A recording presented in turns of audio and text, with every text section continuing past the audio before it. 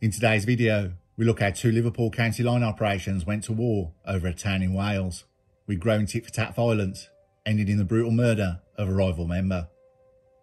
The murder of Matthew Cassidy in Connors Quay, North Wales in 2017 was a shocking and brutal crime, emblematic of the growing wave of violence associated with dealing and related gang activity in the UK. Matthew Cassidy, a 19-year-old from Liverpool, connected to an organised criminal group, was lured into a dangerous situation and was fatally stabbed in what prosecutors described as a planned attack, orchestrated by a gang of dealers, also from Liverpool, that had been fighting over Connors Quay for several months. Two key figures were identified, David Woods and Leslie Baines, for their roles in the murder.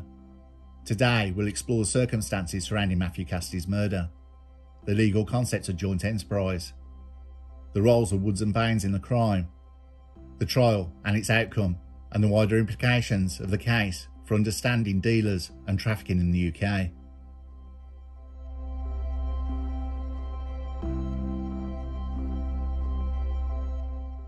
To fully grasp the significance of Matthew Cassidy's murder, it is essential to understand the context in which the crime occurred. In recent years, the phenomenon of county lines has become a major issue in the UK. This term refers to the practice of dealers from larger cities such as Liverpool, London and Manchester expanding their operations into smaller towns and rural areas. Dealers use mobile phone lines, referred to as county lines, to direct the distribution of product and often exploit vulnerable individuals, including children and addicts, to act as couriers and dealers.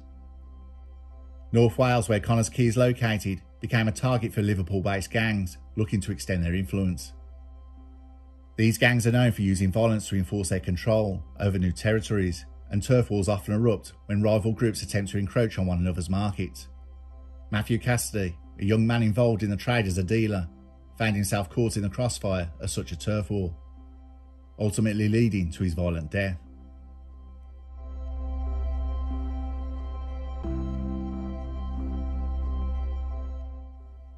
On May 12, 2017, Matthew Cassidy, 19 years old, from Huyton, Liverpool, that evening went into a restaurant in Shotton. As he left Walk and Go with another teenager he dined with, he had less than an hour and a half to live. The final moments of his life were violent, to say the least. A resident of a block of flats in nearby Connors Quay, where Matthew was murdered, recalled hearing horrifying screams. One of the voices saying, "I'm going to effing kill you." Matthew Cassidy was stabbed to death in Connors Quay after being lured to a flat in Bethel Place, an area known as a major dealer hotspot. What was known of the attack is that he struggled from that location, probably ran from his assailant, made it up the first floor, but has either fallen or been dragged backwards and his body found on the landing. He was further stabbed with the same kitchen knife as he lay dying. He had a total of 9 wounds. Matthew Cassidy had come from Liverpool, a city notorious for its organised criminal groups in dealing and distribution operations, and it is believed he was involved in the dealers' transportation and distribution of the product. His murder was a calculated act of violence, intended as a warning to others as who might attempt to challenge the control of the Liverpool county line of dealers, who had already set up their turf off the town of Connors Quay. The fatal attack on Matthew Cassidy was not a random act, but rather a premeditated killing that stemmed from tensions between the two Liverpool county line dealers. Matthew Cassidy, the crew he was working for, was viewed as an outsider, encroaching on the territory of the established Liverpool county lines. The orchestrators of the attack, David Woods and Leslie Baines, were part of this settled Liverpool crew of dealers, and their actions on the night of Cassidy's murder demonstrated their intent to eliminate him as a threat and push the new county lines out of Connors Quay. Small towns are normally picked up by county line dealers due to smaller police activity and scarce supply in rural towns of product. Matthew Cassidy was stabbed multiple times in what was described as a frenzied and vicious attack. Despite attempts by paramedics to save him, he died at the scene from his injuries. The nature of the crime shocked both the local community and law enforcement, as it highlighted the dangerous escalation of violence associated with county lines. David Woods had been involved for 6 months, working for a gang supply chain from Liverpool City itself. David Woods wanted to protect his patch. Matthew Cassidy was believed to be employed to take over the product to the scene in Connors Quay. Davy Woods realised what was going on. He wasn't going to put up with it. It's believed Davy Woods went out to befriend Matthew Cassidy, to lure Cassidy to his death on that day.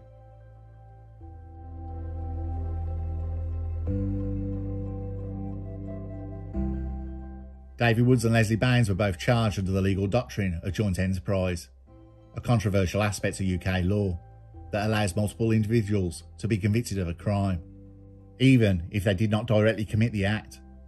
Joint enterprise is a principle that holds that anyone who aids, encourages, or assists in a crime can be held as equally responsible as the person who physically carried out the offence. In the case of Cassidy's murder, Woods had committed the attack, but Leslie Baines was accused of setting it up with Woods. However, under joint enterprise, they were found guilty because they had actively participated in the planning and execution of the attack.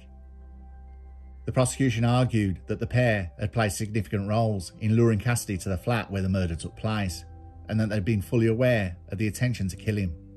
Joint enterprise is a powerful tool in prosecuting gang-related violence, as it allows law enforcement to target not just the individuals who physically carry out their violent acts, but also those who support, plan, or otherwise contribute to the crime. In gang-related cases, where violent acts are often the result of coordinated efforts, joint enterprise provides a meaning of holding all members of criminal conspiracy accountable.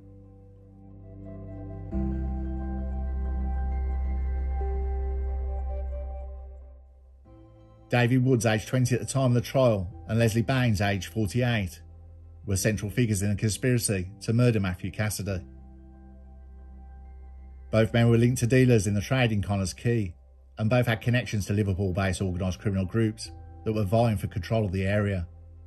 The prosecution had successfully argued that the murder of Matthew Cassidy was the result of a premeditated plan orchestrated by Woods and Baines to eliminate him as a rival. Davy Woods was heavily involved in the local dealing and played a critical role in the events leading Cassidy's murder. He was accused of being part of the group that planned the attack and helping to lure Cassidy to the flat where he was killed.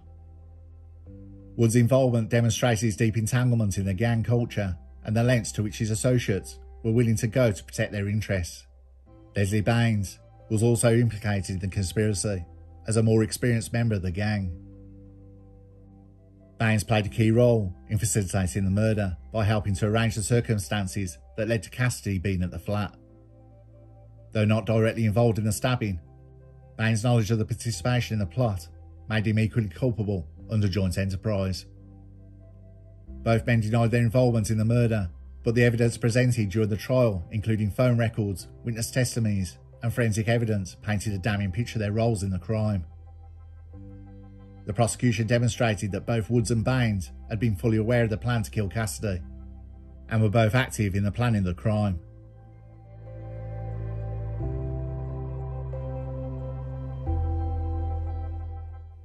The trial of Davy Woods and Leslie Baines took place in 2018 at Mole Crown Court. Throughout the trial, the prosecution presented a strong case that showed how two men had been involved in the conspiracy to murder Matthew Cassidy. Phone records were a crucial piece of evidence, revealing communication between the defendants in the hours leading up to the murder.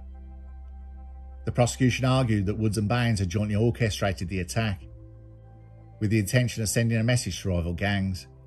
Matthew Cassidy from Huyton was seen as a threat to the established Liverpool operations in Connors Quay, and his murder was meant to eliminate that threat while asserting the dominance of Woods and Baines' group.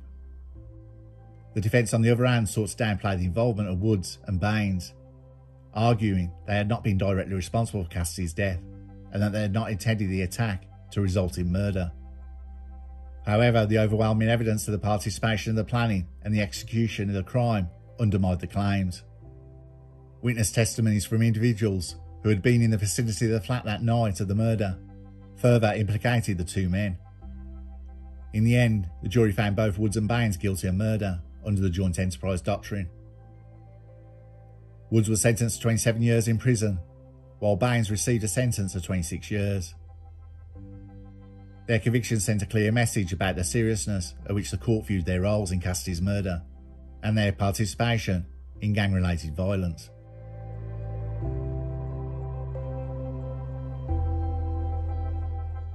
The sentence of Woods and Baines to lengthy prison terms was seen as a significant victory for law enforcement in their efforts to tackle gang-related crime in North Wales. The police and prosecutors hailed the verdict as a testament to the effectiveness of joint enterprise doctrine in addressing the complexities of organised crime, where multiple individuals contribute to the commission of violent offences. However, the use of joint enterprise has not been without controversy. Critics of the doctrine argue that it can lead to individuals being unfairly convicted for crimes they did not directly commit, and it sometimes imposes harsh sentences on people whose involvement in the crime may have been peripheral. In the case of Woods and Baines, however, their deep involvement in the plan and execution of the murder left little doubt about their culpability. The local community in Connors Quay was left reeling from the brutal nature of the Cassidy's murder and the revelations that came out during the trial. The case underscored the growing presence of organised crime and drug-related violence in small towns across the UK. As county line gangs extend their operations into these areas, for many residents, the murder of Matthew Cassidy was a stark reminder how the drug trade had brought fear and violence into their community.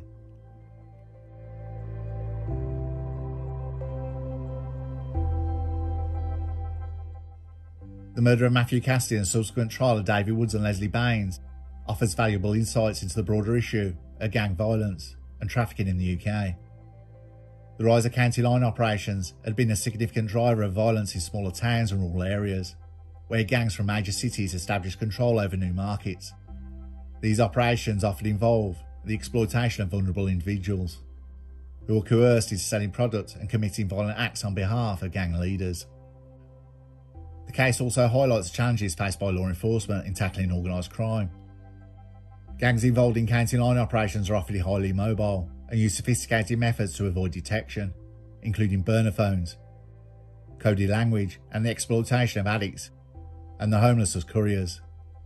Police forces in smaller towns may lack the resources and expertise needed to effectively combat these gangs, leading to a rise in violent crime in previously peaceful areas.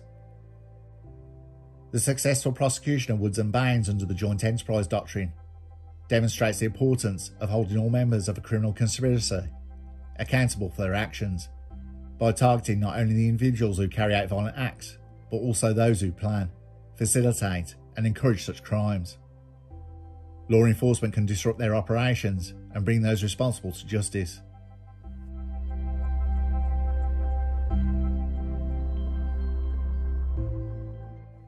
The murder of Matthew Cassidy was a tragic and brutal crime that exposed the violent underbelly of dealers in the UK. The involvement of David Woods and Leslie Baines in the conspiracy to murder Cassidy demonstrated the lengths at which gangs will go to protect their territories and assert dominance over rival groups. Their convictions under joint enterprise doctrine were a significant legal victory, sending a clear message to those involved in gang-related violence: they will be held accountable. The case also highlighted the growing problem of county lines trafficking and its impact on small towns and rural communities. As gangs continue to expand their operations beyond major cities, the violence and exploitation associated with the trade will likely remain a pressing issue for law enforcement and policymakers. The murder of Matthew Cassidy serves as a grim reminder of the devastating consequences of the violence and the urgent need for coordinated efforts to tackle organised crime at both the local and national levels. It's a growing problem based upon the success of what is basically a very ruthless business model. The business model? County lines. Its sales reps, children and young people hungry for money and a stake in society. Urban gangs have found their traditional markets in big cities have now become saturated and dangerous. By expanding their business into provinces, sending young people there to act as runners, they not only stand to make huge profits, but have less resistance from local dealers and a lower risk of being known by police. It's now a big problem that's not going to go away anytime soon.